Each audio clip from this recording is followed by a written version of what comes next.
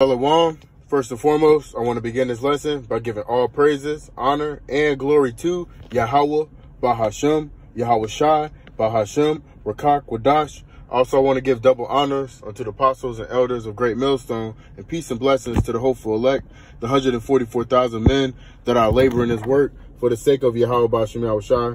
And also, I want to say shalom to the rest of the elect, which consists of men, women, and children that are listening to these videos and that are serving the Lord to the best of their ability. I want to say shalom. All right, so I'm coming back with another quick lesson through the spirit and power of Yahweh Shai. All right, Lord will, this lesson is edifying. 1 Corinthians chapter 7 and verse 31, it reads, "And they that use this world as not abusing it, for the fashion of this world passes away." Okay, and the fashion of this world is getting ready to pass away. Okay, and that's what we're highly anticipating. That's what we're waiting on. We're hastening the day of the Lord. Okay, because this world right now is being ruled in wickedness. Okay, Job 9:24. The earth is given to the hand of the wicked. Okay, we're constantly being oppressed. All right, so-called Black, Hispanic, Native Americans, we're constantly getting shot down in the streets. Okay, Haggai 1:6. Our bag got holes in it. You know, we're working all these long hours.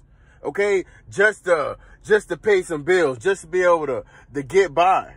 Okay, and that's why the fact we're waiting on the fashion of this world to pass away. But 2/3 of our people, that's all they know is this world. That's all they know is being under the foot of our oppressors, going to the enemies for the one of all things. That's all the Black, Hispanic Americans know. Okay, so when you tell them that when we mention the kingdom of heaven, all right, when we tell them that we never gonna have to work again, when we tell them that we're gonna have land, we're gonna have cattle, we're gonna have resources, we're gonna have money, Israel think that's a fairy tale.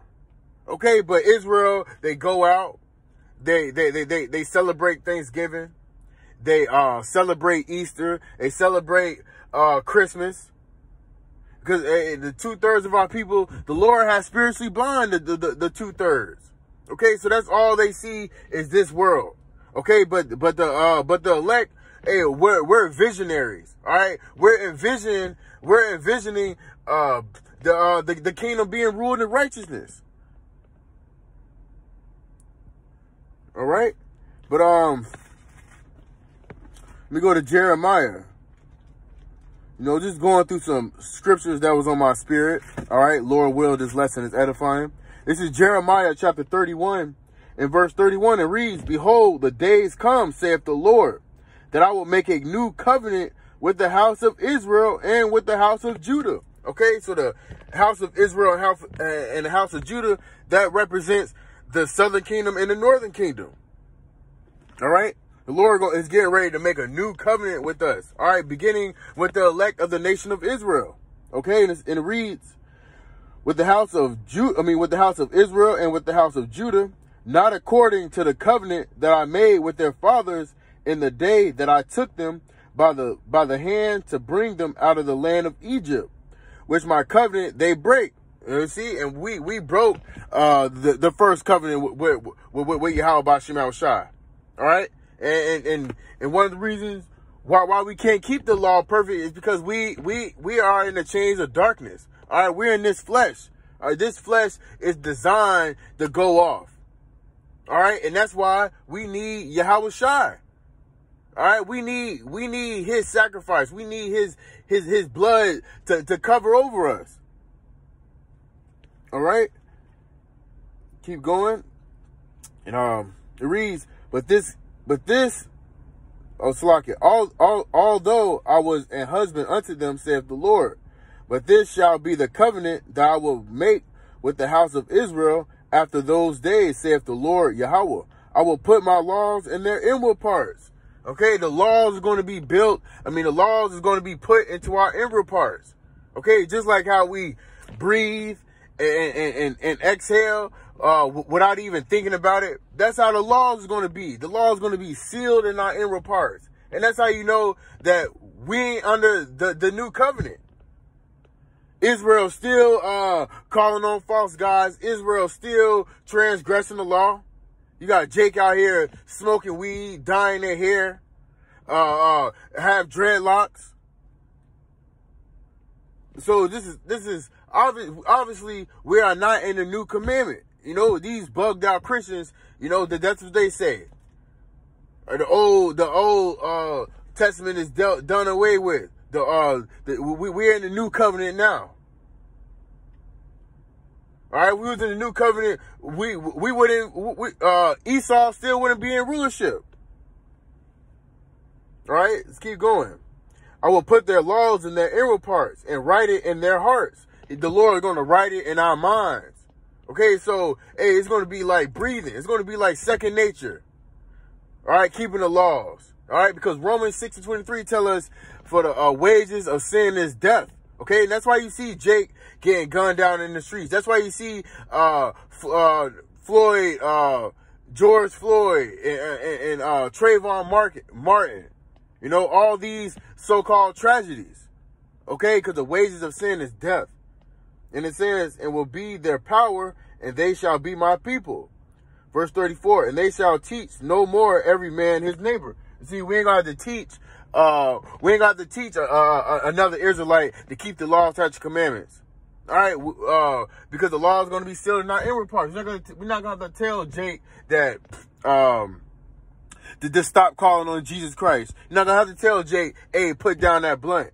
All right, because the laws is going to be put in our inward parts. All right, and it says, and write it in their hearts, and will be their power, and they shall be my people. Oh, Slakia, I read that. Slakia, verse 34. And they shall teach no more every man his neighbor, and every man his brother, saying, know the Lord. You see, we ain't have to do all that. For they shall all know me, all right, from the least of them unto the greatest of them, saith the Lord. All right, so the least Israelite in the kingdom to the greatest Israelite. They're all going to know the law, statutes, commandments. We're all going to be righteous. Okay, so this is obviously we're not in the new covenant. All right, and keep going. It says, "For I will forgive their iniquity, and I will remember their sins no more." All right, starting with the elect. All right, because an elect on this side, Lord willing, we be that number. Our sins going to be thrown into the depths of the sea. All right, the 2/3, they're gonna have to receive death by pain. Okay, but at the end of the day, all Israel is going to be saved. The elect and the 2/3. The 2/3 are going to come back in the kingdom. The law is going to be written in their inward parts. Okay, well, we're all going to be perfect. Okay, so this is that gospel. This is that good news. All right, whether you be a 2/3 or not, all Israel is going to be saved. All right, we're all going to be blessed. Okay, the least Israelite is going to be far much richer than the richest Edomite on this side. Okay, I had another scripture. Let me go to Revelation. Revelation chapter 21 and verse 4. And the Most High shall wipe away all tears from their eyes. Hey, Israel, we're not going to be crying no more. All right, only tears we're going to cry is tears of joy. Okay, but you ain't got to worry about your woman slept with another man and you crying now. You're not got to worry about your family members getting put to death and you crying about it. You know, we're going to live forever and ever. And this is what we're waiting for. All right, we're waiting for that new heaven and that new earth. Okay, and it reads, and there shall be no more death, neither sorrow nor crying, neither shall there be any more pain. See, hey, when you get 30, all right, when you get into your older age, your back start hurting, your knees start hurting, you know, your ankles, you know, you get arthritis, you know, you get cataracts in your eyes. Well, we ain't got to worry about that no more. All right, and it says, for the former things are passed away. Man, because the Lord, we're going to receive those new bodies. All right, everlasting bodies.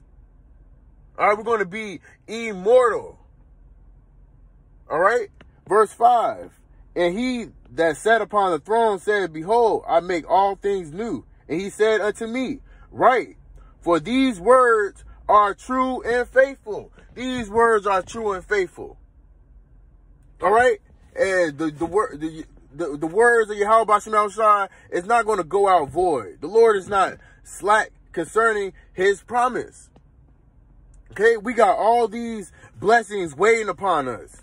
All right. And I'm going to close out with one last scripture. All right.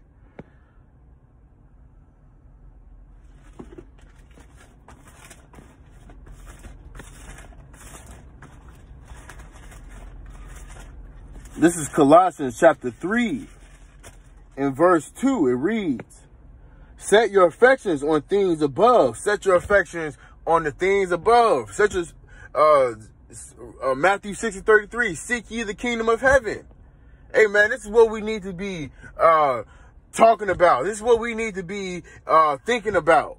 All right, not the thing that's on this earth that's going to get destroyed. But let me keep reading that. And it says, Set your affections on things above, not the things on this earth. Because the things on this earth is temporal. The things on this earth will be destroyed. All right, the Malachi 4:1.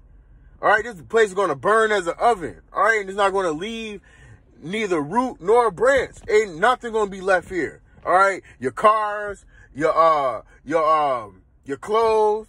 All right, your houses. You know, your land. All right.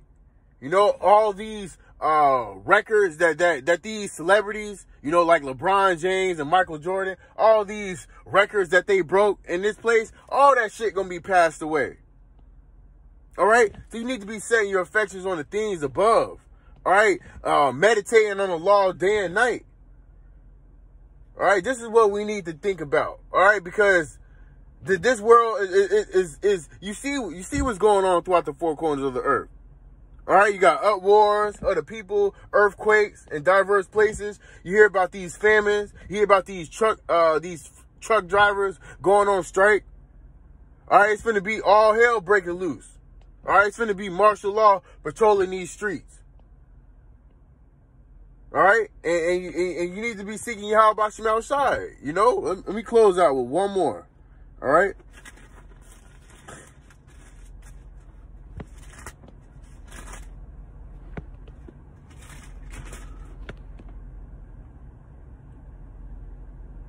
This is Matthew chapter 6:33. Seek ye first the kingdom of the Most High and his righteousness, and all these things shall be added unto you.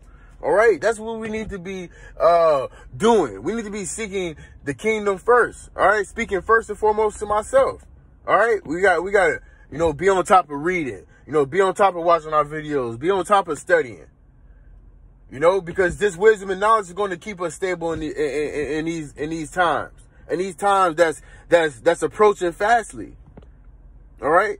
So Lord willing, this lesson is edifying, and I'm going to close out by giving all praises, honor, and glory to Yahweh, Bahashem, Yahweh Shai, Bahashem, Rakakwadash. Also, I want to give double honors unto the apostles and elders of Great Millstone, and peace and blessings to the hopeful elect, the 144,000 men that are laboring this work for the sake of Yahweh Bashim Al-Shai. And also want to say shalom to the rest of the elect, which consists of the men, women, and children that are part of that great multitude that are listening to these videos and that serving the Lord to the best of their ability.